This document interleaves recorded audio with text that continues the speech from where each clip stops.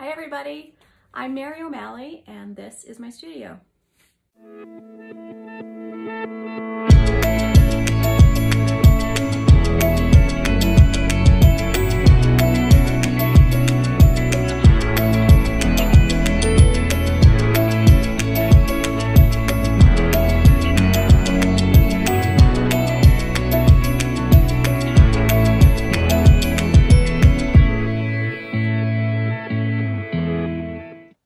This is my studio assistant. I became an artist because I've always loved to draw and paint.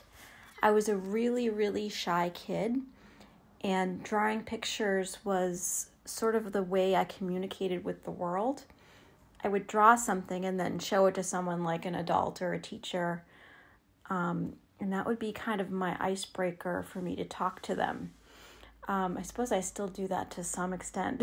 I always prefer that people look at my work and not at me.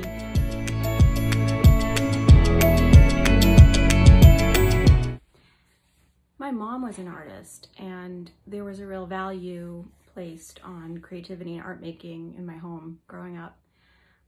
It wasn't considered frivolous or a waste of time, which also came in handy when it was time for me to go to college.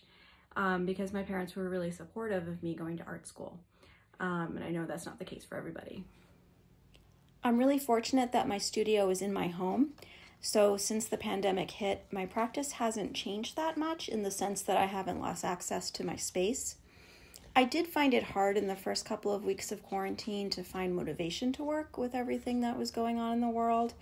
So I started making these flowers just as a small side project to kind of keep the juices flowing. And it was also a nice way to use up this really cool circular paper that I have. So these pieces are for a show that is going to be at the University of New Hampshire Museum of Art. It was supposed to take place this spring, but is now postponed, and will hopefully be opening this fall. These pieces, like a lot of my work, are combining nature with the decorative, kind of creating my own world that's like a fantasy of nature. I've always been drawn to things that are decorative to the point of being too much, kind of overwhelming visually, even gaudy. I think about our connection with nature that most of us have lost, and our desire to connect with nature, but also tame it and contain it at the same time. So it's like a fantastical and idealized view of nature. And I'm interested in that tension between this over-the-top composition, these giant flowers growing out of each other, birds everywhere, but it's also very ordered and symmetrical.